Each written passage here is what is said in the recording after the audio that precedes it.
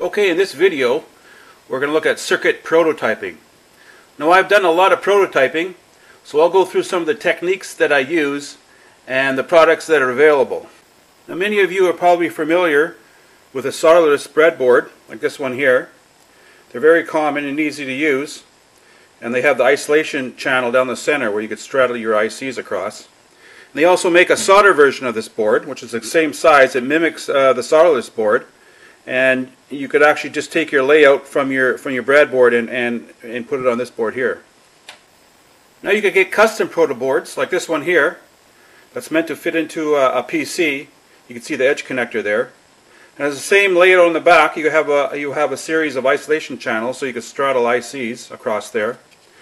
And here's another example. This one fits into an Apple computer. You can see the edge connector there. And the same sort of idea on the back. You have your isolation channels where you could straddle your ICs. Now you can also get Proto boards that are meant to fit into a card cage. You can see here it has a 22-pin edge connector. And has the same layout on the back. You have your isolation channels there for straddling the ICs. Now in most of my projects I prototype with Veroboard, as we can see here. It's very simple. It's 0.1 inch hole spacing on this board. And on the back you can see the copper strip.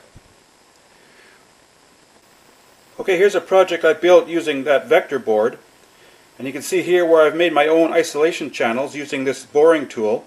So there's one line there, there's one there, and one there. That isolates the board into 3 parts for my connector and my ICs and my LEDs. So this way you could actually make a very compact circuit, because you could customize where you could put your isolation channels. We will also look at some of the enclosures that I use for my projects. So there's some plastic box enclosures. Also you could get extruded aluminum, which makes a very clean project like this one here. So next we'll have a look at each one of these techniques. Okay, back in the early days for circuit construction they used terminal strips with solder lugs. Now they would mount a couple of these strips on a chassis and solder their components to the solder lugs and then do all their point-to-point wiring. And you can see this technique in old TV sets. If you look at the chassis of the TV set, you usually see these terminal strips mounted on the chassis. Next came the Phenolic boards with mounting holes. Now the mounting holes weren't 0.1 inch hole spacing because integrated circuits haven't been invented yet. So they used flea clips, these little clips that they would press into the Proto board, and solder their components to these clips and do all their point-to-point wiring using this technique. So our next prototype technique is wire wrapping.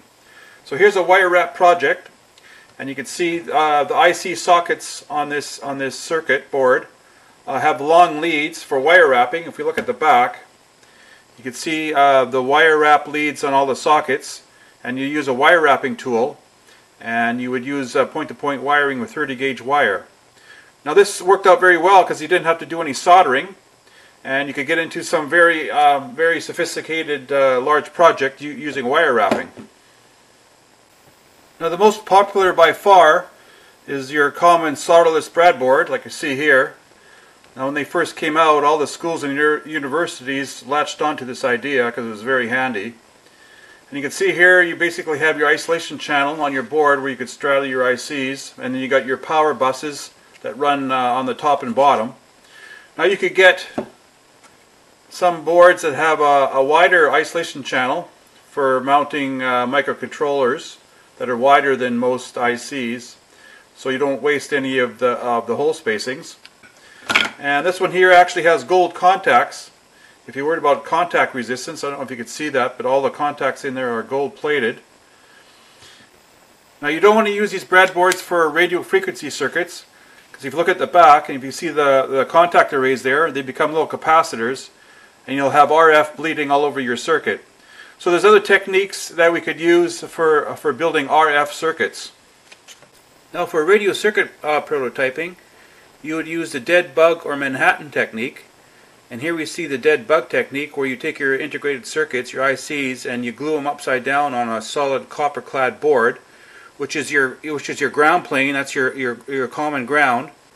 Then you cut out pieces of copper board and glue them to the copper-clad board to create little islands, isolated islands, and use them for tie points.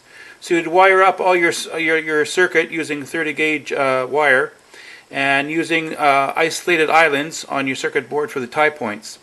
And the Manhattan technique is very similar to this. Now you could get solder proto boards like this one here that has the same pattern as the solderless board, but it's a lot narrower. So it fits into some of the plastic enclosures that you could get, like this one here. And if you notice around the edge, there's slots that will accept a circuit board. So you just take your proto board and cut it to length to fit into the box, and put all your components on the board and solder them up and install it in the box, and you have yourself a nice little clean project. Now with all the techniques that I've shown, this is my favorite one that I use the most. This is using the vector board with the copper strips. And I like this this technique because I can make my own isolation channels, as you can see here. So if I ever have to add anything, say, to this board, say if I want to add an IC right here, like that, I could go underneath and just make an isolation channel across here, and just wire up the circuitry for that chip. So it's very versatile, and if you plan it right, you could actually get pretty compact circuits onto a small piece of board. So it's very efficient. So that's my favorite of all the techniques, and I hope this video has given you guys some ideas on how you could do your own prototyping.